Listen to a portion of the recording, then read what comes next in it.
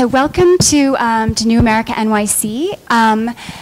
This evening we are hosting a discussion of Rachel Aspden's book, Generation Revolution. We have Rachel with us tonight. It's your first stop in the on your U.S. tour. Is that correct? It is. I just arrived last night, so really happy to be here. Welcome to New York. We also have with us. I'm sorry. I need to speak into the microphone. Also with us tonight we have Angie Gad, who's an Egyptian-American writer who was actually on Tahrir for most of the events in the early part of the book. Moustafa Bayoumi, a writer whom I'm sure many of you know, and a professor at Brooklyn College, and Sana Amanat. That was beautiful. Okay. You're an editor at Marvel. Is that Director of Content Development at Marvel, yeah. I'm not sure what I'm doing here because I make comics and these guys are actually doing real work, but I'm just hanging out. Let's be a good time. I wanted to start, if we could, I'd like to ask Rachel to read a section from the early part of her book that I think really beautifully describes the Egypt that she encountered when she first went in 2003. Revolution Tahrir is many years away still, and you're observing the role of the doormen, boabs, in your building and others. So, the fear of aib, a word that means shame, but carries a far more toxic loading, ruled supreme.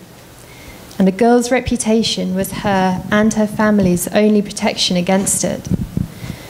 The restrictions varied according to class and where a family lived, but aib could befall a girl at any time for 100 reasons, from being seen with a strange man in public, to coming home too late, wearing something a little too eye-catching, or doing something reserved for men, like swearing or smoking or lingering on the street. What all these reasons had in common, as I found out when I first arrived in Cairo, was the watchful eyes that permanently surrounded you, waiting for a slip. God, for both Muslims and Christians, was the supreme witness, his angels and demons always on hand to record or to encourage your sins. But aib didn't apply exclusively to believers. Egypt's handful of atheists suffered from its effects as much as anyone else, because the responsibility for moral surveillance flowed down from the supernatural realm in a pyramid to family, friends, colleagues, neighbours, passers-by, waiters, shopkeepers, and most of all to the apartment building doormen, porters, guards, called boabs, the eyes and ears of Cairo. Boabs were working class men, often brought as children by the building's richer owners from their own ancestral villages to the city. They lived with their families in dark basements or cramped rooms under the central stairs, supported by a small monthly fee from each apartment's owner or tenant, topped up with tips for extra services, and, often, bribes for the information only they were privy to. Boab's first loyalty was to the building's owner, who they kept provided with gossip about tenants and neighbours. But the regime also made use of them as informants on foreigners, activists, gay men, prostitutes, and anyone else of interest to the security services. Residents who felt themselves at risk could pay for a boab's silence, but always in the knowledge that a threat or a larger bribe might reverse it. Women were especially vulnerable because a boab could and would inform not only his fellow boabs, but also parents, neighbours, and landlords about any minor infraction, leaving a girl's reputation, and therefore her family's, in tatters. It's all to protect girls because they're more precious than men. Everyone shrugged when Naira complained about the double standards that curbed her freedom. People joked about the symbiotic relationships with their bawabs. But to me, the web of observation and judgment that stretched between bawabs, owners, tenants, and neighbours seemed a sinister, informal extension of the state's sprawling surveillance machine. Egypt's security services had been consolidated in the 1950s by Gamal Abdel Nasser with the help of a motley international assortment of spies and torturers, including fugitive Nazis he installed in luxury villas and kept working for low pay with the threat of extradition to Israel. Under Mubarak, the security services were estimated to employ 2 million people, dwarfing the armed forces. The largest service, the Interior Ministry's Amna Dawla, state security, monitored not only citizens' political tendencies, but their sex lives for any hint of deviation from the state-sanctioned norm that might leave them open to blackmail or prosecution.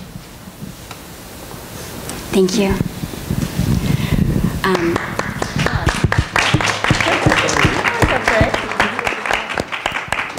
No, I love that because I think when you look from afar at an authoritarian regime, it's easy to imagine this sort of terrifying, security apparatus, but you show really beautifully how sort of mundane and how it's these eyes and ears and are part of your everyday life, people you're closest to. Absolutely, it seeps into the fabric of your life day to day, and this was something that struck me so heavily when I went there first from the UK. There is no moment when you're not being observed, and you may think it's something that is innocuous, it may just be your neighbour kind of peeking through the curtains, but that piece of information can and often will be passed on in a chain, and it will end up in the hands of the security services. Angie, is that something that you... I know you moved to, you were born in the States and moved back to Egypt as a teenager. Mm-hmm. Could you talk about what that adjustment was like? Whether did you feel that you had to adjust to a different level of observation? Yeah, I was actually, sorry, I was just talking to Rachel before we came up, and I was telling her how being born and raised here, everyone is kind of outspoken. Everyone can kind of speak their mind and not really have to worry about anything. And I moved there when I was 15, and I was just telling her when I started school, and I was just kind of speaking about the government. They're like, no, we don't do that here. We know you're an American, but don't talk about that stuff. So it was kind of an adjustment. Not that I had strong feelings about Mubarak at 15, having just moved to Egypt. I didn't really understand anything yet. But slowly... but they wouldn't even entertain it as a subject. No, they just shut down. No, and I went to school with very privileged and entitled individuals coming from very rich families that were actually, Mubarak staying in power was actually in their best interest, and even that was kind of like hushed. My father strictly gave me orders when, before we moved, he like, do not talk about politics, do not talk about anything, this is completely different. And I thought it was just a scare tactic to have, so that I wouldn't get in any trouble, but he was like, I'm serious, do not talk about anything. And then post-revolution, we just had this huge kind of, this big vacuum where, oh my God, we can actually talk about things now. It was just been this back and forth, post-revolution, then SCAF, then military, then Morsi, then Sisi. So it's just been back and forth. Whiplash. Yeah. I was wondering if you could talk about what it was like watching the revolution as a student, and how old were you? What year of college? When did you first go to the square? I was in my third year of undergrad as a political science major in Cairo, so this was perfect. And I was 2011. I was 21. I was 20, turning 21, and I was actually in Spain the second day that, after the first day of protests ended, and I remember I got a Facebook invite or something to the event, right? And I was like, oh, this is not going to happen. Nothing's going to happen. We saw what happened in Tunisia, and I saw, and I kind of entertained it with my mom. She was like, absolutely not. You're going to get arrested. You're not going.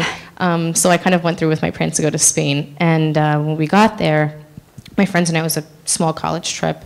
It didn't last long. We had to cut it short. We lost all communication with our family. Internet was cut off there, so we had to kind of go back to landlines, and even that was kind of difficult to do while I was overseas. So we ended up going back to Egypt, and it's funny, as we were going back, there were people camped out in tents in Cairo airport trying to get out of the country, and we're trying to get back in. I forget the specific day that was my first day, like which day in the 18 days that it was, but I kind of had to sneak around and get there because it was strictly forbidden. Did you go back to classes, or did you just Everything go was straight closed. To the, okay. So right. schools were closed, banks were closed, everything. And this is the period where everyone was like restless. We want to get back to work. We want to get back. So people were kind of impatient. But no, we didn't have schools were closed, and there was a curfew. So I'd have to go between a certain time where I was telling my family that I was out at the cafe with my friends watching soccer, but we weren't. So we kind of go, but we'd go during safe periods of the day where there wasn't any kind of threat or anything to young women or anything. Because later on at night, it kind of got a little, things got a little risky. And then my last day there was the day before Mubarak stepped down. And I was really sad I wasn't there the day of, but I was still celebrating, as all of Egypt was at the time. So it was very fun. And you managed to get your parents finally to come, yes. right? Yeah. The last day. You had this wonderful phrase, like... Hizb al-Kanaba. Yes. Hizb al-Kanaba, yeah. Hizb al-Kanaba in Arabic translates to the party of the couch. So this is a very big term that was... It's those who supported the revolution from the safety of their sofas. Yeah. Who, literally. So they got to sit at home. It's kind of like when you're watching the Olympics, sitting there eating your chips, right? And you're commenting, making fun of people, but except most Egyptians were sitting on their couch commenting about the regime, but they were not actually out there protesting. So I finally got my parents to come. And my mom was so frightened, and I had a hoodie on, and she just kept grabbing me. She's like, "Don't go, someone's going to kidnap you." So no one kidnapped me, it was fine. So it was exciting, and there was... Egyptians kind of tend to make everything fun. So there was tea, there were vendors selling sweet potato. Stop is nodding. Yeah, right? They make a profit out of everything, and they also make everything kind of very fun atmosphere. So Abdul Halim, a very famous Egyptian singer, was blasting in the speakers in the square. And my parents were like, "Oh, this is actually not that bad." And they had a great time. And then about like an hour and a half into it, my dad gets a call, "Get out of there, like the Americans are coming." I was like, "What are you talking about?" So we ended up kind of leaving, and it was like there was rumors spreading every day. Everyone was worried that there would be another the security service or something would kind of come in, like the Battle of the Camel, the second or third day, I forget. So we ended up leaving, but they had a great time and they loved it, so it was a success. Yeah. And so you were back in England, is that correct? During the days of the January and February of 2011? During the 18 days. Plotting to get back? Yeah, okay. Exactly. I worked for the Guardian newspaper, so I was sitting in the office watching all of this happen on the news as everyone else was. Must have been killing you. It was. And at the same time, I was getting these messages when they could, because during the revolution, the internet was shut down, and they shut down mobile phone services. So it was, very literal-minded way of trying to stop people from communicating with each other. That shows you how the regime thinks, really. But when they could, I was getting these messages from people saying, "We're in the square, you have to tell our story." And that was really, that really crystallized in my mind the work that I'd already been doing in Egypt prior to the revolution. And I thought, what these young people are doing is extraordinary, and I would like to go back and document how they're trying to bring this change about. And at that time, these were these kind of euphoric days that everyone talks about, these magical 18 days when everything seemed possible. We didn't know what was going to happen in the future. And really, this book tells the story of kind of the arc of that hope gradually being crushed. But, those moments were magical. And as Angie's saying, if you experience them, you can never forget them. I think analysts talk a lot about, so did the Arab Spring fail? Did Egypt's Arab Spring fail? I guess I I know Angie takes the position that it's incomplete, which I find a very interesting way of putting it. And I wonder if you could describe, and I'd love to hear what you think. I've kind of been in denial the past 6 years. Every time someone, so the anniversary was just last month, and remember I was out with friends and I brought my Egyptian flag and I was waving it, and I was like, guys, it's the anniversary of 6 years, and they're like, what are you celebrating? Nothing's happened. And I was like, well, just let me live. Like the memory of it is what's celebratory to me, but it is incomplete, and I've realized that I've been in denial, thinking that we haven't completed it, but it will be completed at some point. But slowly, like Rachel was just saying, just holding on to those euphoric 18 days, it's kind of hard to let go because it was so unorthodox and something that we never expected. But I mean, after the 18 days were over, and I've talked about this in my piece, that we expected everything. So February 11th, he stepped down. We expected things to start working in our favor February 12th, and that did not happen. We expected I remember right after, everyone went out and started cleaning the streets and painting the sidewalks, something nobody ever did before. And it was amazing bonding experience. That Egyptians have never done this before. People were very optimistic and positive, saying there's no more corruption, and it didn't take long for it to sink in that the deep state is deep, and it's going to get deeper. And so now I fear that the regime is just making sure that this never happens again, and I think it's just clamping down harder and harder. And I think that's an understatement of the century with the current regime. So, Moustafa, you've been nodding a lot. I'd love to. I have a tendency to nod. No, but there were so many, so many interesting things in what you said. I guess I'm wondering if you might be able to talk a bit about the deep state that Angie mentioned, and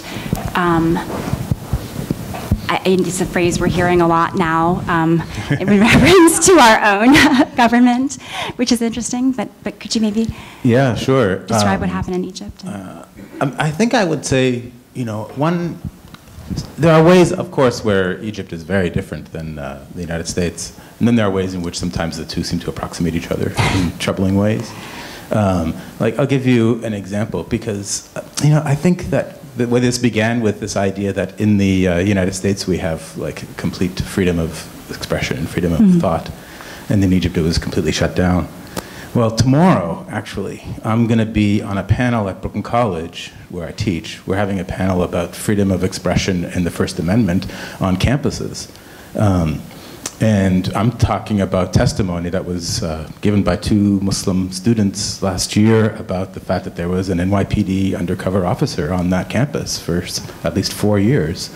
And the New York Police Department has been following the activities and daily lives of Muslim Americans for years in this country. And I know a lot of Muslim Americans here in the United States who feel like they don't actually have that freedom to say what they want to say in public, and are very concerned about the listening apparatus of the state. And the Associated Press won a Pulitzer Prize precisely for this series when they broke the story from the degree to which the NYPD was, in fact, just spying on the very quotidian, daily, meaningless elements of life, from going to a cafe to getting your hair cut to whatever, buying an airplane ticket. So in that way, maybe there's not, maybe the similarities are not exactly as stark as we want to think. And so I think it's really important to think about the ways, in some complexity, about these two locations. Be that as it may, I think we do have a lot of talk about the deep state in the United States right now. And according to some, they're supposed to save us, right? It's these. Yeah. Right. In Egypt, I think one way of thinking about the situation in Egypt, with some complexity, it seems to me, is that there was a revolution, there was an uprising, a popular uprising in 2011 that certainly led to a change of government. Now, whether that change of government, though, was complete is a real question, because in a lot of ways, you actually had a kind of inter-elite competition happening in Egypt at that time. You had essentially the old-style military, which controls vast amounts of the economy in Egypt directly, and people who are commissioned officers get commissioned out of the military and get vast tracts of the economic plenitudes in the country. You have massive levels of growing inequality in Egypt. But you also do have a kind of like upwardly mobile bourgeoisie class that's actually separate from the military. And so when you have and what's interesting about Mubarak is that Hosni Mubarak was himself a military man, but he was from the Air Force, which is not traditionally where the rulers in Egypt have come from either. So in some ways, he was outside of the traditional elite on that level. But more importantly, too, is that he was grooming his sons to take over afterwards. And his sons do not come from the military, they come from that other sort of bourgeois class. So I think that in a lot of ways, you had a popular uprising against massive amounts of inequality, massive amounts of police brutality. You had the Khaled Said case before. You had the church bombing not months earlier, so there was also sectarian violence that was actually in some ways galvanizing the population against the state. You had a whole lot of labor agitation, if you look at the April 6th movement and others. And so that's often underplayed, the labor element to the Egyptian uprising. So you had all of the groundwork for a real social, change. And then it seemed in some ways that, that what happened was just the inter-elites, within the elites, they just changed places. Yeah. And that, I think, is a good example of how the deep state actually will maintain itself while the rest of the country thinks that they're actually gaining something from this. And then, to many observers of Egypt, there was a sense that as soon as that happened in February of 2001, there was a plan that they're going to make sure that they stay in charge forever and as long as they can. However, the economy has, of course, ground to a complete halt in Egypt, to the point where now they've had to float the pound which had traditionally been tied to the American dollar. And so now the pound is about 20? 15 and some, and 18, 18 on the black market. So it went from 8 to 18 or so, right? Yeah. Overnight.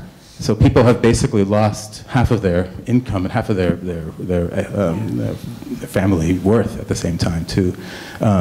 So, my way of I'm giving you too long an answer, but I'll just end with this. Great. But my way of thinking about the revolution, too, is that the early phase of the uprising of the revolution was essentially, it seems to me, a political uprising. It was many different parts of the Egyptian civil society saying, we want to be able to have a voice in our affairs, we want to be able to have a change in our society, we want to be able to articulate that change. And, the deep state tried to manage that in all kinds of ways and not let it come to fruition.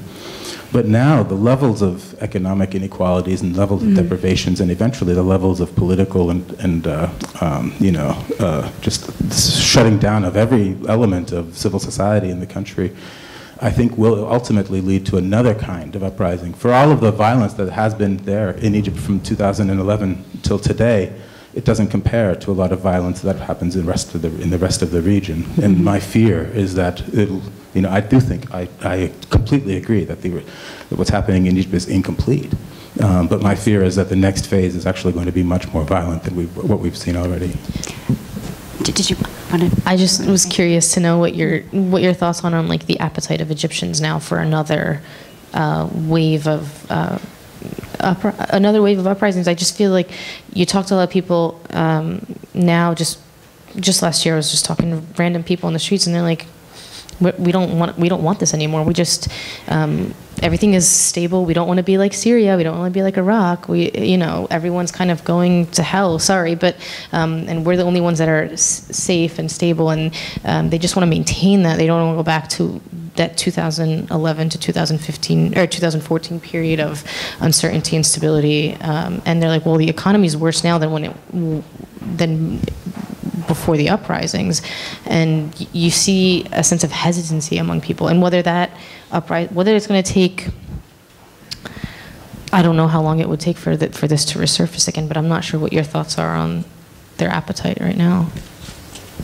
Well, I think, and I'd love to hear what Rachel thinks about this too, but I think you're absolutely right. I think people in Egypt are exhausted I mean, how long has this been going on, and they haven't seen anything that's that's coming to fruition out of it?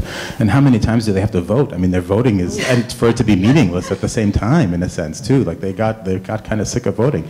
I mean, I can't remember at which point it was that I was talking to my Egyptian friends, and I was like, Egyptians are really good at ousting governments. Keeping them in, not so much, you know? And it is completely overwhelming. I mean, I think we see just a little tiny bit of it, you know, from the election of Mr. Trump. Because I mean, I've gone to many protests, and I'm like out on the streets, and I'm trying to do things about that too, and I'm already tired. I mean, I have a day job too, you know, and so imagine what it's like if you're actually in a place where it's like Egypt. Well, you described this. You described this in your essay, talking about it. People were complaining about how the revolution lasted too long, even in the first 18 days, yeah. And they were like, oh, I just want to go back to my job. I want to get paid. I want to be able to go to the cafe and eat at the bougie restaurants on the Nile. But nobody could do that because there was a curfew and there was barricades. Nobody could. But the most important thing to understand about that is that that's exactly also how authoritarian regimes work. Want it to be. They want it to be that way. They want politics to be so expensive, so dangerous, so exhausting, especially, and that they demobilize the public away from from any kind of uprisings, any kind of politics, any kind of assembly, so that you just keep your back to the wall and you walk a straight line, and you know that's exactly. I mean, Mr. Trump is trying to keep us exhausted for a reason too. I love the way you use the word exhausting. I mean, I think that's exactly right. It's not fear. It's just sheer, exhaustion. I feel like I mean, not to interrupt, but I feel like every single time he tweets, I get more angry. I'm exhausted, but then I'm like, what do I do next? Where's the next protest and/or rally? And how do I keep activated? And I think the problem is like having a lot of protests and rallies is sort of the organization, continued organization, and sort of the next steps. How do we continue to be organized and aligned in our efforts outside of just going to rallies? What's next? I mean, I think that's what the Women's March was pretty interesting, because you were able to go to these events and then they had follow-up and follow-up and follow-up. And I think that's the larger question, is when you have this entire, you know, nation that is activated, how do you continue to keep them engaged and excited and angry a little bit, and not exhausted all the time? It's funny you mention that, because so I can't remember for how long, but after the revolution, every Friday, it was Friday of Rage, Friday of Anger, Friday of something. Every Friday, people were going out. It was like, oh, we haven't protested for 60 years, or we're going to get it all out now. So everyone was protesting all the time, and I mean, that went on for a couple of years until Sisi kind of banned it. And then I would kind of say now, as you were saying that, and Moustafa, as you were speaking, since the economy is so much worse now than it was before, I think people are kind of on the, well, if we protest again and we do this again, how much worse is it going to be, and how much risk am I willing to take? I think what I'd say about that is that, you know, if we're talking about Egypt, what happened with the generation of the parents, the people I'm talking about in 2011, they had this implicit understanding with the state that as long as they stayed out of politics, they would have a certain standard of living. There would be enough jobs. They would be able to get food for their families. You just had to keep your back to the wall. Stay out of politics. Don't cross the red lines. Everyone knew what they were. And what happened before the revolution was that started to break down. People realized that it didn't matter whether they stayed out of politics or not. They weren't going to get these things that they had been promised. And what, you know, as Moustafa's very, very rightly saying, Egypt is facing this, you know, these structural limiting factors that no one can do anything about. The population explosion, I think by 2035, the population is going to be 140 million.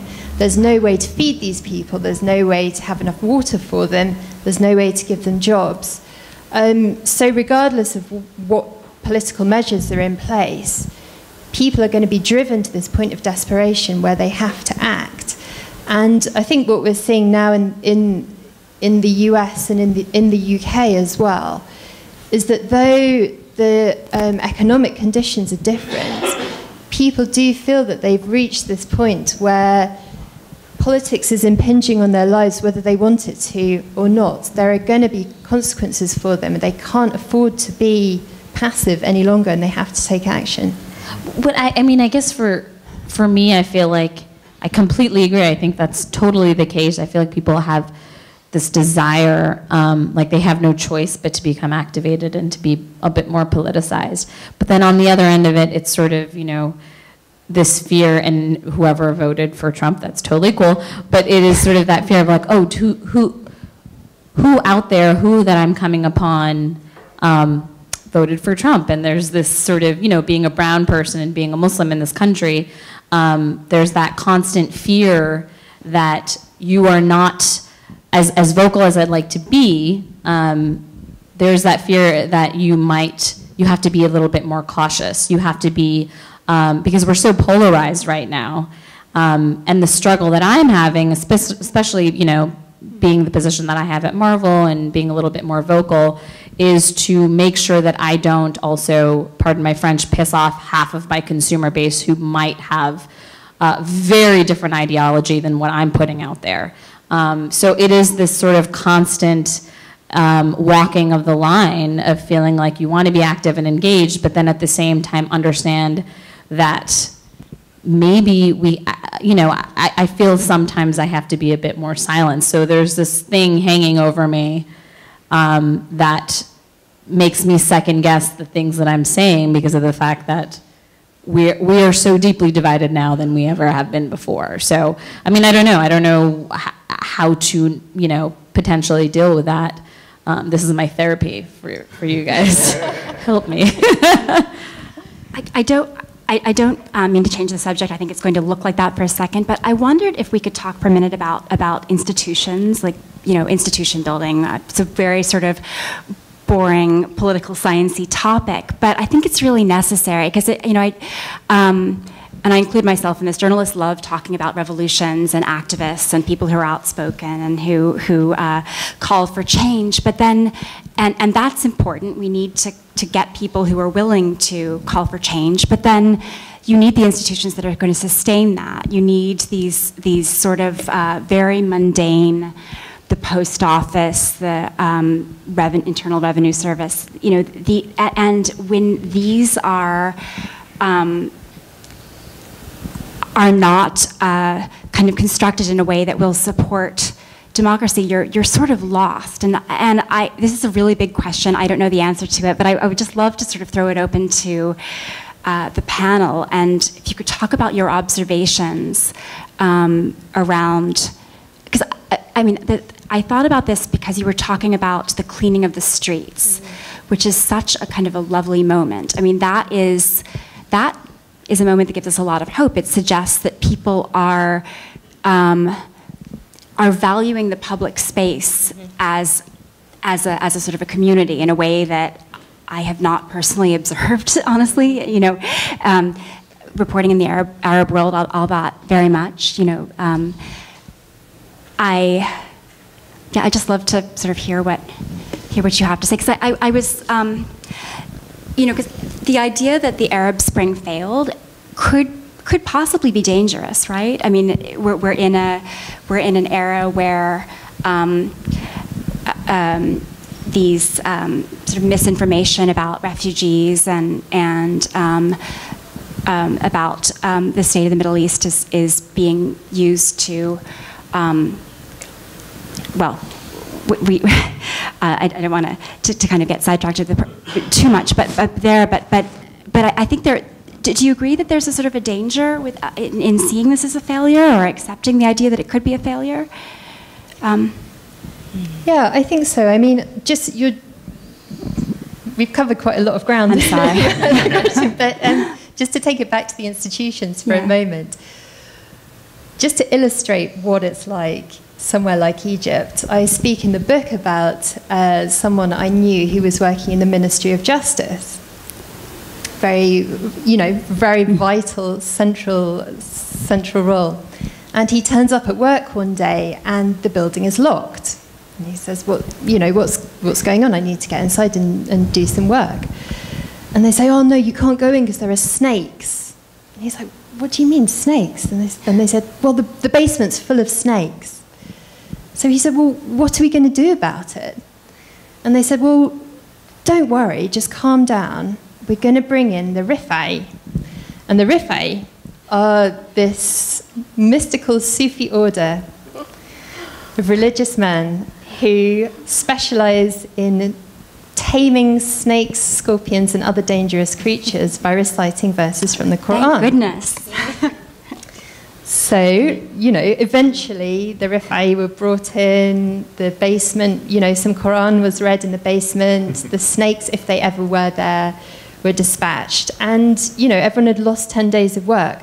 So this is a kind of ridiculous. I feel like Egypt always swings between tragedy and farce, and this is one of the farcical elements. But this is a kind of ridiculous illustration of how hollowed out the institutions are, how incapable they are of doing any serious work. And, just moving on to what you were saying about the failure of the Arab Spring, I think there was a lot of criticism directed at the liberal revolutionaries of Tahrir after things started to go wrong. And people were saying, you should have organised, you should have reached out to the rest of the population who don't share your values, you should have educated people, you should have lifted them up. And I think that was completely unfair because they were stuck in this situation where the institutions were so rotten. The limiting factors were so severe that no matter what they did, they couldn't have done that. However, what they did achieve, and what I think is so vital, is that they gave people these experiences that they'd never had before, the experience of participating in a protest with tens, hundreds of thousands of people, of seeing a president step down because of your actions, of taking part in free elections, which is something that no Egyptians had ever experienced before. And these moments, I think, have just sown the seeds. People know that this is possible, and so when circumstances change, as we hope they will in the future, I'm sure they will bear fruit.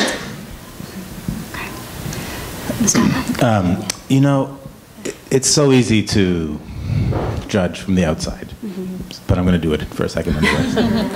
Which is that, I thought at the time of the revolution too, that really what would have benefited Egypt the most would have been a caretaker government in the beginning, and then the writing of the constitution, and then to have the real, sort of elections and the sort of democracy flourish from there.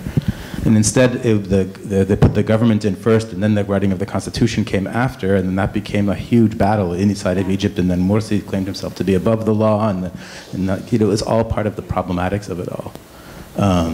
And so, and that also just illustrates the degree to which there's a lack of institutional framework, and the different elements of the society were really at each other's throats. Or, there was no parliament forever in Egypt as well. It basically isn't, and there was the judiciary was then against the executive branch, and so there's really there's such an atrophied political culture in Egypt that has gone since even before '52. It's this huge bureaucracy that everybody is a part of in Egypt is a remnant also of British colonial rule inside of Egypt too, and so. There has to be a much more sort of wide-ranging solution that's really, otherwise Egypt is doomed. But at the same time, too, what we did see, and what we have seen at certain moments is, an incredible amount of innovation and people wanting to work together and making different kinds of realities possible. And at the ground, on the ground level, like even, during the days, I was there actually in late, when some of the Morsi uprisings went up, sort of late 2012, early 2013. And even then you saw some of the immediate medical clinics sort of pop up again in Tahrir, and they were often in churches, but the doctors were both Muslims and Christians, and there was like a real sense of unity trying to work towards this, and so there's a lot of that was happening. And then, on the other hand, you say you need an IRS. Well, Egypt hasn't had, nobody collects taxes in Egypt. To the point where one of Morsi's, one good idea if you hope to pay your traffic cops enough that they don't have to extract bribes every time they make it, My cousin was visiting me a few years, maybe 4 years ago, and so we decided, we're walking around Midtown Manhattan, and he's like, let's go to Central Park. So I'm like, okay, so we get to Central Park, and he wants to rent bikes, and he's just looking at Central Park, and he's like, this is so beautiful. He's like, I would pay taxes if we could have this, But nobody pays tax. Sisi's solution to Egypt's economic problems was that people should just give the change in their pockets to the government. The solution was text me an Egyptian pound. If one Egyptian texted me an Egyptian pound, we'd have $10 million or 10 million Egyptian pounds. That was his solution to the economic issue. It was a joke, but I also want to give a special shout out to cultural institutions and the importance of making sure we do not overlook them, because we obviously, financial institutions, government facilities like post offices, those are the things that make life happen. And I think these kind of cultural institutions and the arts make life worth living.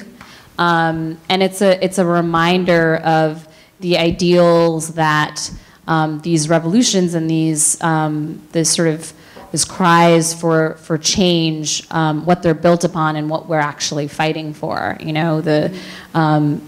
Whether it's sort of the history of a particular country or sort of the larger ideals and the stories that we tell ourselves, and the meaning and the messages behind them, how incredibly important it is that we invest in them and that we sort of continue to build them and grow them, because I do believe that social change and actual change begins by injecting that conscientiousness through our culture, through actual cultural change. And for me, I'm always going to say that starts with storytelling and the images that we put out there, fundamentally, because that's education in a very small and subtle way. But it's also economic, right? Because I think sometimes the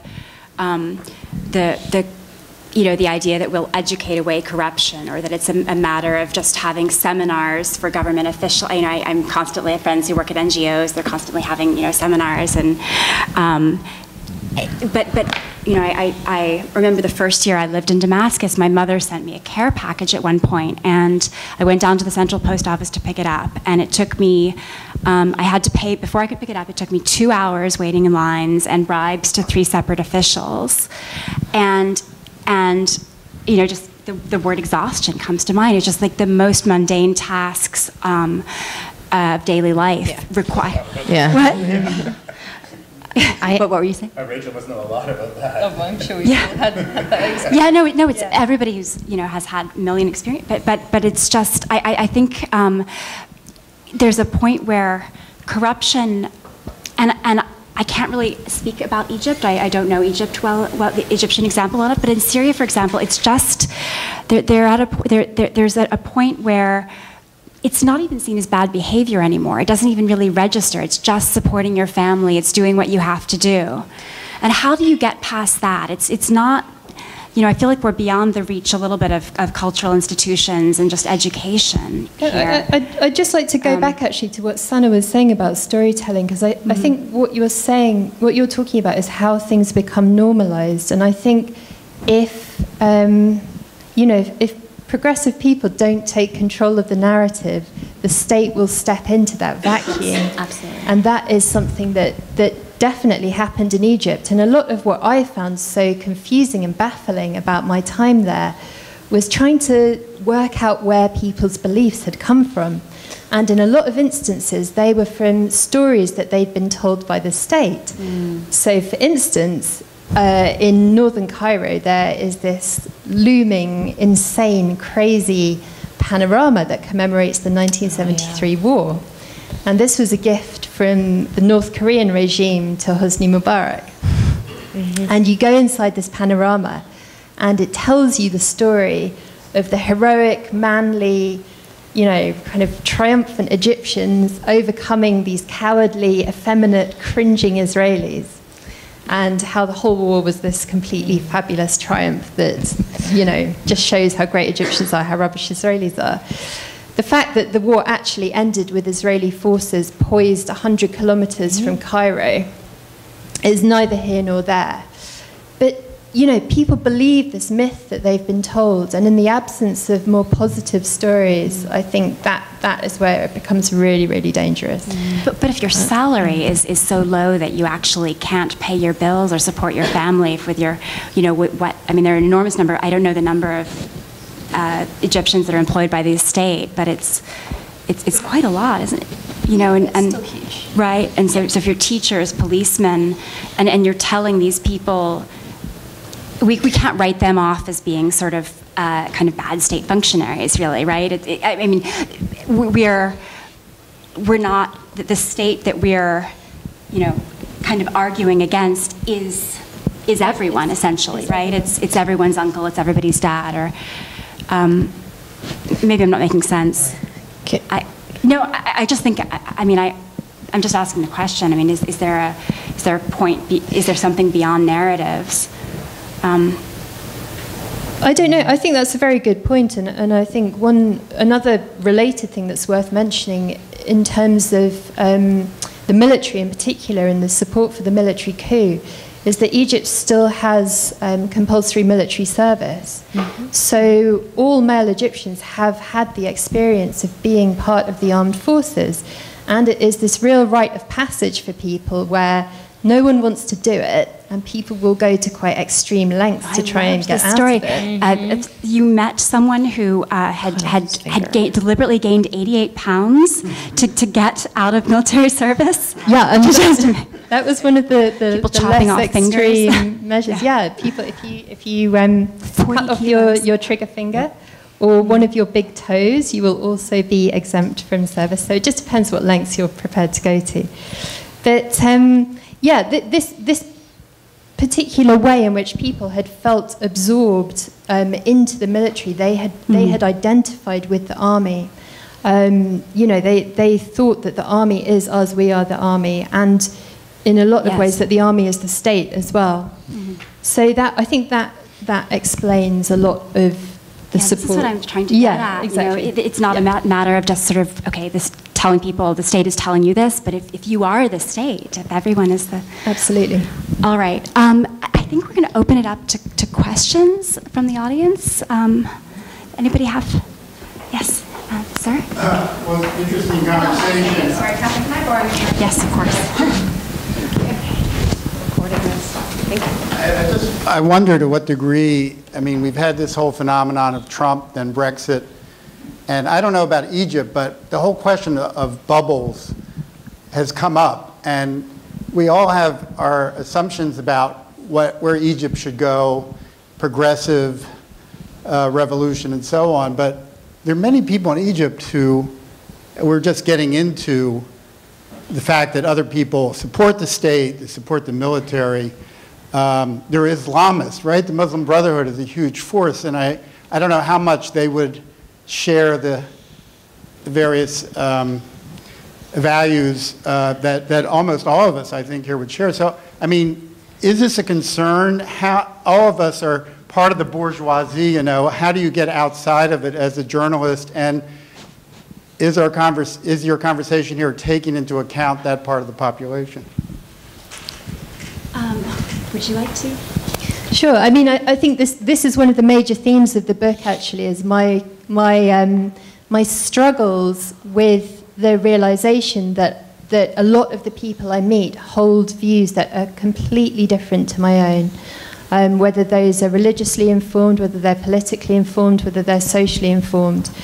And I have quite a lot of surprising moments in the book where I realize that you know, you can have common cause with people whose views you find quite unsavory. So, for instance, we were talking earlier about the, you know, how broad-based the movement against Mubarak was, how that really brought people together. And, you know, in Tahrir Square, progressive liberal people found themselves standing next to, conservative Islamists, found themselves standing next to leftists, found themselves standing next to all sorts of people who would never normally, come together. And the fragmentation that happened after that was very sad, I think. And I think that you're quite right, like we do necessarily find ourselves in our own bubbles, but also, as I was mentioning earlier, I think that blaming liberals for that is completely unfair. To draw another historical analogy, a lot of people said that the Arab Spring series of revolutions seem most similar to the revolutions of 1848 in Europe, the Springtime for Peoples, which was widespread. And it was widely viewed in the years after those revolutions that although they changed a few things in a few places, they mostly failed. People were very disappointed in what happened in those revolutions. But then if you look in the decades and the generations thereafter, and the changes that happened in Europe, the various unifications and the wars and revolutions, people sort of see that as a process, a generational process, that 1848 really was a part of a larger process. Do you think in the generations to come, in the 10 and the 20 years, we will start having events where people will say the Arab Spring and the Egyptian Revolution really was part of that process? How do you think that will develop?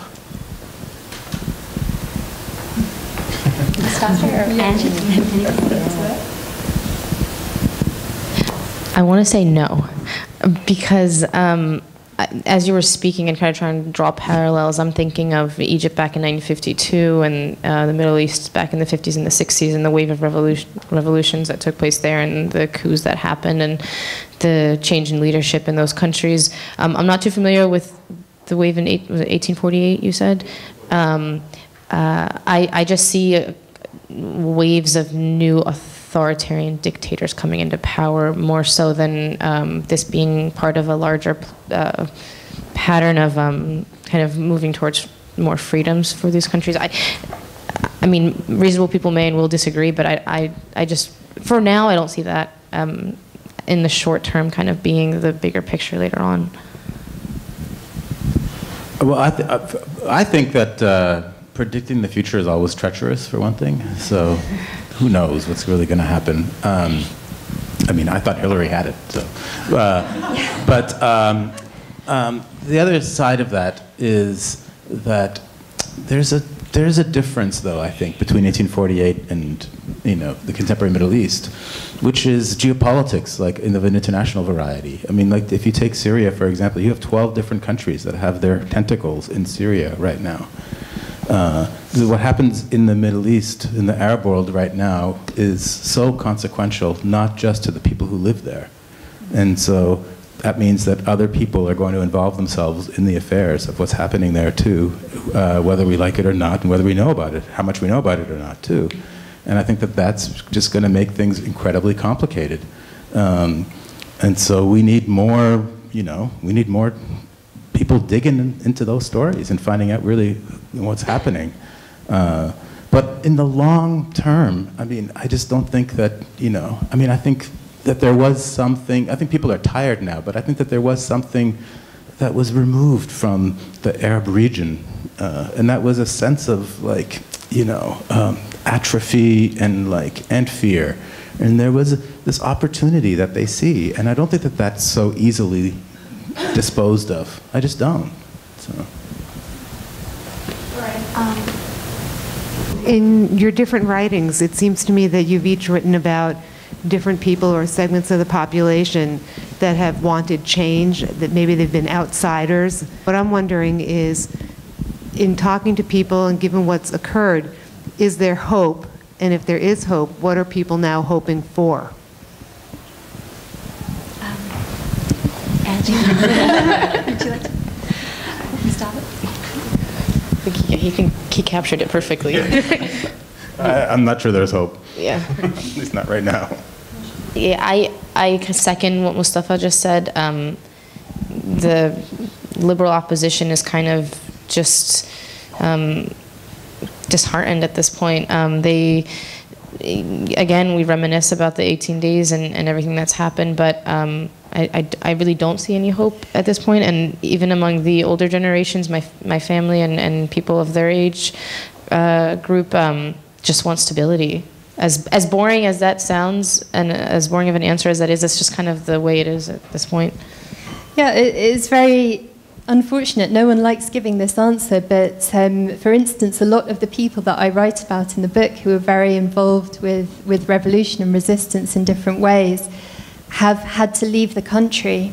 You know, they've been faced with this horrible choice of, do I submit to the regime, or do I try and salvage something of my own individual life for myself before it's too late for me as an individual? And I don't think anyone can blame them for that choice, because you get to the point where you think, do I want to, you know, persist at any cost? Do I want to martyr myself, either literally or figuratively, for this cause, when it's very, very unlikely that it's going to have any actual impact? A question for all of you, but if some of you have more information than the rest, then please speak first. I'm really curious about the days when the internet went out and the logistics in terms of organizing, because so much of the organizing that's going on here right now is very dependent on having access to the web, and it would be really nice to know some tips for in case that should disappear. Thank you. Angie, what did you observe? So the period of time where the internet and cell phones coverage was cut off, I was mostly outside of the country, but I mean, everyone knew the location, right? Tahrir Square, you go there, you get there, you just stay there. So at that point in time, it wasn't even a, hey, it's an event at 5 o'clock, be there, and it ends at 9. It was, we're camping out on the site, no one's leaving, and so it was just kind of a, hey, I'm on my way to Tahrir and going there, but didn't really require any more organization on that, and just because it was in a central location, and the rest was actually mostly word of mouth. They didn't have to, they kind of had to not rely on social media or texting anymore. Yeah, it was weirdly ineffective, actually, and I think it says more about the mindset of the regime than anything else, because they thought, hey, there's this thing called social media that's a problem. What do we do about it? Just pull the plug out. And it didn't stop people. So in a way, although a horrific thing to happen, it was useful in showing that that is ineffective and you can't sustain it. In the 21st century, like, you can't cut off a country from the internet. In fact, I have a friend, Walid Al-Hamamzi, who works at AUC and at Cairo University. He's written a paper about this, and where he's charted or he had statistics to back it up, and it was that the number of people who are out on the streets went way up when they cut the internet off, because everybody wanted to find out what was going on. So they left their couches, right, and they went onto the street. So it was completely, from his point of view, it was completely ineffectual. And then when they turned the internet back on, everybody went back on Twitter. Like the number of Twitter users and Facebook users also went way up. So it actually mobilized rather than demobilized the population. I wonder if that's something that's particular to Egypt, though, because I remember in the early days of the Syrian revolution, it was actually pretty effective shutting off the internet. And then people would just be sort of rounded up and imprisoned, and there was no news about what happened to them. It was actually terrifying. It was people. I'm wondering if there's something very particularly sort of irrepressible about Egyptians, or that just being with the willingness to be on the street, or maybe it's something about the sheer population, like the pressure of this enormous population. I'm just curious. I mean, I think the nature of Egyptian society politically is very different than Syria. And I think Syria is much more brittle and autocratic than it has been for generations. And Egyptians, maybe I'm oversimplifying. Egyptians more elastic, and there's always been ways in which the regime allows a certain amount of criticism and then would crack down sort of capriciously. And so I think there's a big difference to be had there. Can I just add that the deep state in Syria is far deeper than Egypt's ever was. So if we have 1 in every 3 individuals part of a security service for Mubarak, I think Syria's Egypt's 1 in every 6 or 7 individuals are part of the security services. In Syria, it's like 1 in every 3 or something. So it was a lot more tight hold there. And I think the internet, they didn't have the internet until Bashar slowly kind of introduced it. Yeah, and even then it was not as much as Egypt. But I do think that there's something still about the sort of inter-elite competition element of the early days in the revolution too. So there were like different groups sort of jockeying for power even in those early days too. So the regime is not as unified as we always think either. Could I bring this back a little bit also to the U.S.? I think it's really interesting that here's storytelling about millennials who took revolution in their hands. I mean, in part, right? But these stories are about young people and how much the internet played a role in general in the Arab Spring. And then we've got many elections in the U.S. where young people don't really come out. So I was kind of curious from Sana's perspective, who is certainly in the world of the media that speaks to, well, maybe much younger people, but it's still reaching younger people, and where there might be cross lessons learned, or what are the differences from what Rachel's written about. Well, I mean, I think that there's an incredible opportunity happening right now with the next generation, with millennials in particular. You know, we are obviously very lucky to be in this country and to have a lot of pluralistic points of view and stories out there. And I think that's how people get to know one another. And if anything, I think the most important thing, I think the challenge that we have is reminding the next generation that they are valid and that they are powerful.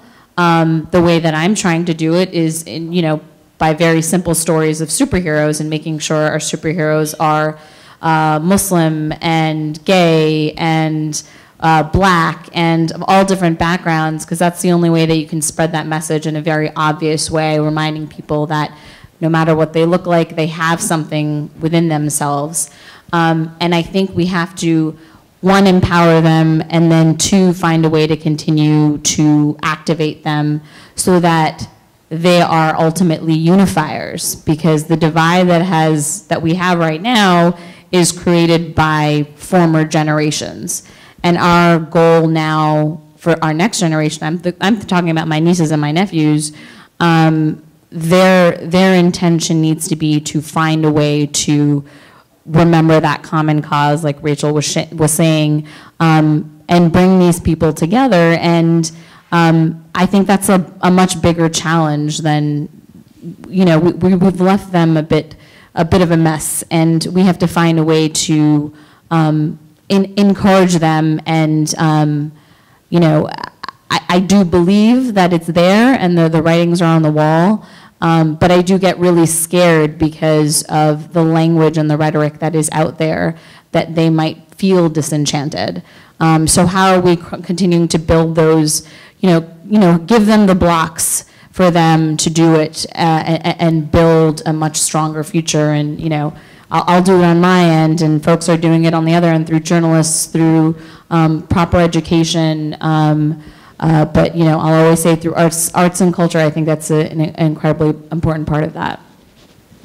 I just add to that. I completely agree with all of that, and I just say that that doesn't mean ideological uniformity at all. Absolutely. And in fact, it's much better if it doesn't. And I was, constantly surprised by I describe, for instance, working with a conservative Islamic preacher who is teaching young people about counter-radicalization. And I think this is fantastic work. But when I sit with him and I listen to his teachings about women and about social mores, I'm horrified and I can barely stay in the same room. But, if you want to be pragmatic and get stuff done in this area, maybe you are going to have to find common cause with people who you don't always see eye to eye with on every subject. Yes.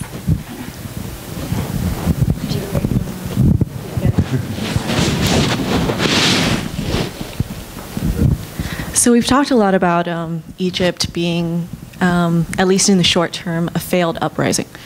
I'm kind of curious, failed. I honestly agree that it is incomplete. I think the arc of history would suggest that, it takes much more time to see if anything failed or succeeded. But in the short term, I would say, I'm curious to know what would make a successful uprising, whether or not it is a cultural uprising that's led by cultural institutions and then have a political uprising to follow.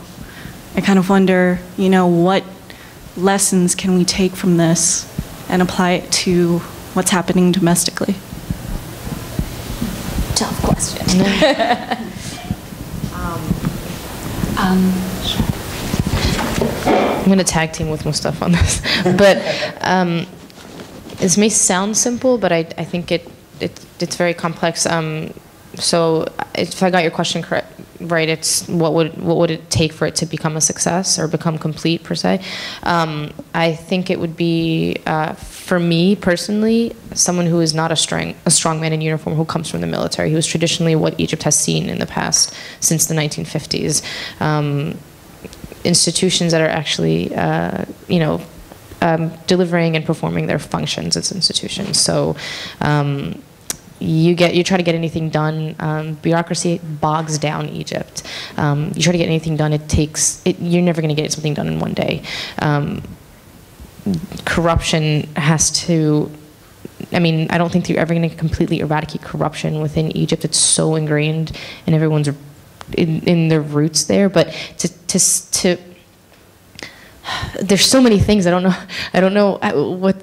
There's so many things for it to become a success or for it to come complete. I don't think it can ever become 100% complete, but take the steps towards that. We're just kind of moving backwards right now. So I don't know what your thoughts are. Well, I think one of the other, besides the levels of corruption, which are enormous, I don't think we've touched on a media culture. And that's a huge question in Egypt, something that Rachel writes about in her really terrific book, by the way, which you should all buy, which is available for purchase.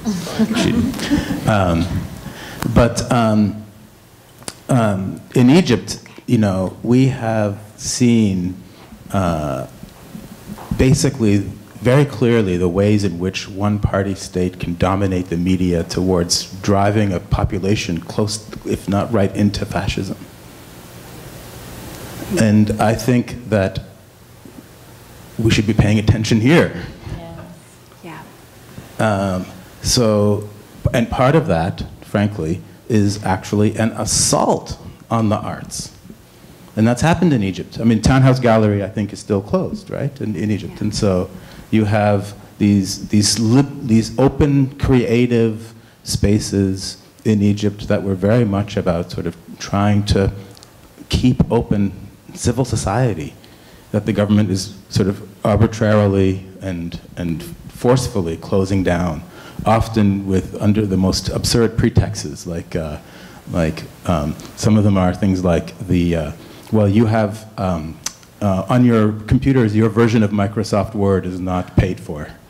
Oh my gosh. Yeah. They're going to enforce Nobody, yeah, that would shut down pretty much all of the United States as well, I think, right? And so things like that. But so I really think that the ways in which in Egypt, Rachel, maybe you can talk about media culture in Egypt too, because there were these horrific television shows that started to come on with the regime too. They were actually spying on the whole population, and now they would just play the phone calls of people on the television and out them, and it's just unbelievable.